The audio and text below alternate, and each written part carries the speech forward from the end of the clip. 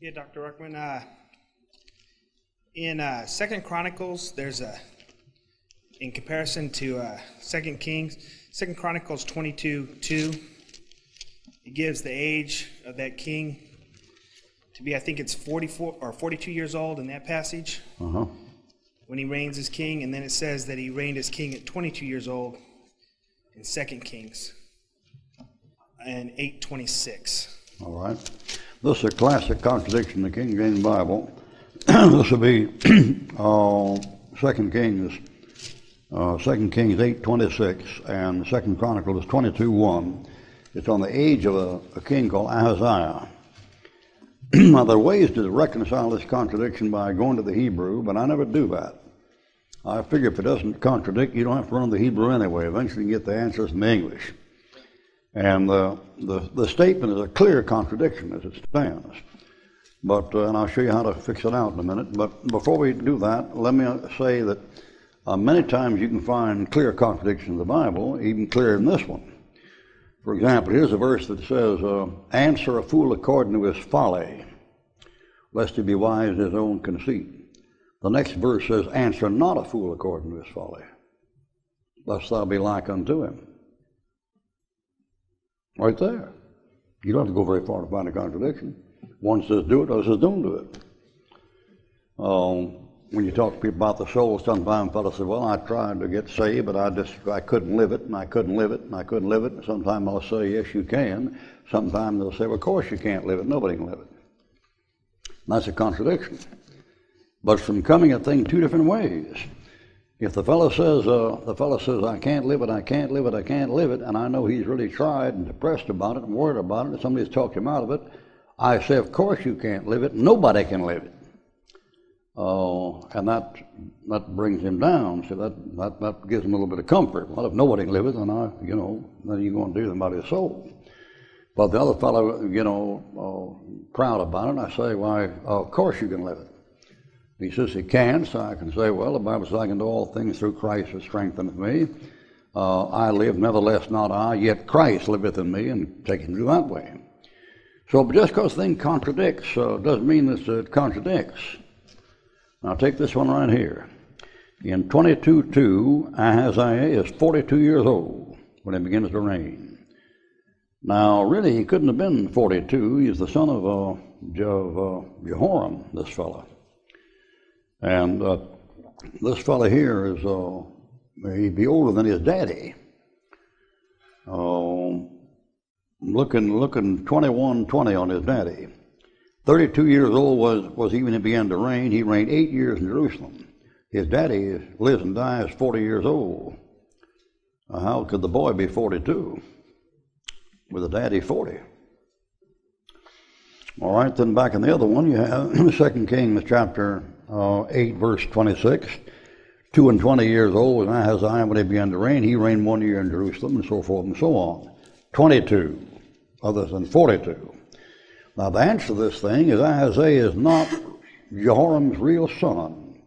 He's counted as his son, and he's not his real son.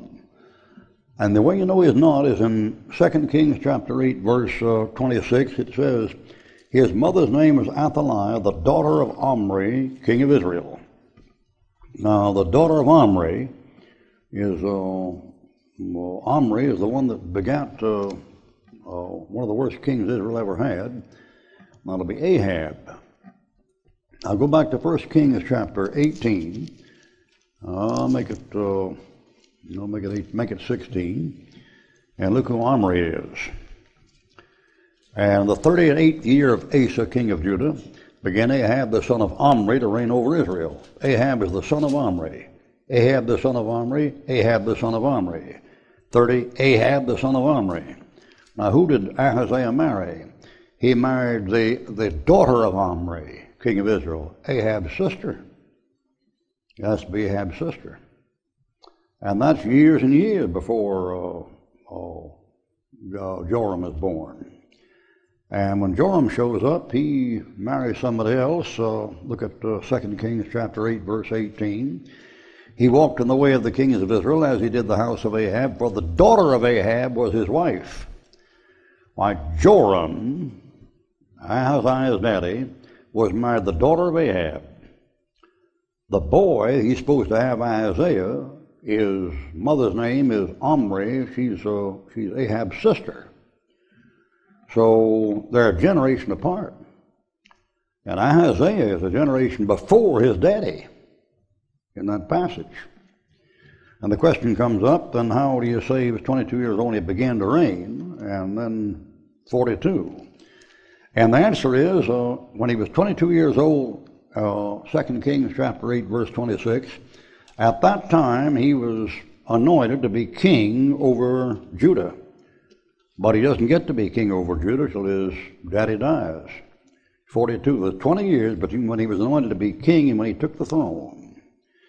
Now, if that seems strange to you, there's two cases you need to look at. David. David is anointed by Samuel to be king when he is 17 years old, back before he went out to fight Goliath, back in there. And that bird grows up and fights Goliath, then he comes back and works for Saul, then he runs from Saul and goes to the Philistines, then he comes back to the Philistines and attacks the Jebusites, and he doesn't get the throne that was his until something, unless he reigned 70 years. He reigned, he'd be about around 40, 70 years old when he died, and he reigned 40 years. He'd be around 30 when he got on the throne.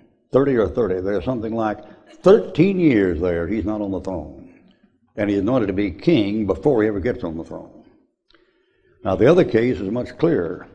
When was Christ anointed to be the Messiah, the King of the Jews? John the Baptist, when the Holy Spirit descended upon him. That's his anointing as king. Israel, behold your king. Palm Sunday, and he comes on the folk, the coal of an ass. Blessed be that cometh in the name of the Lord. Hosanna, the Son of David. Glory to God in the highest. That's the king coming in. And they kill him, they crucify him. Does he ever get that throne? There you go, not yet. He hadn't got it yet, has he? How long was that delay? Why, it's 2,000 years. You can say Christ was anointed to be king in 33 AD. This is Jesus, the King of the Jews. But he don't get the throne till 2,000 years. So the answer to that thing is that fellow there is not John's real son. He's counted as his son after his death, but he's anointed to be king when he's 22. And then when his daddy dies, he's 42 years old and he takes on the throne. Something else.